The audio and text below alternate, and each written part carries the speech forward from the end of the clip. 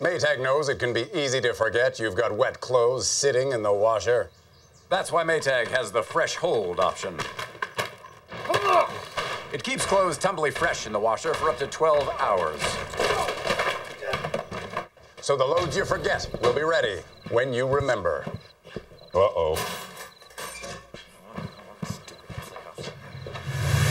Maytag appliances, now available at more furniture in Ephrata.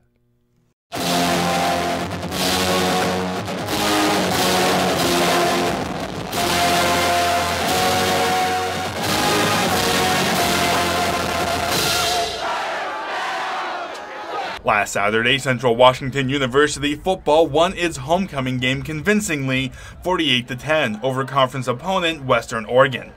The score was 38-3 at halftime, which opened the door for younger players to get more playing time. Backup quarterback Christian Moore played the entirety of the second half.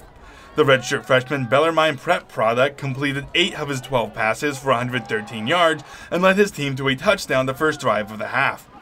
The big win for the CWU Wildcats puts them at 5-2 on the season and sees them rise to 21 in the national rankings.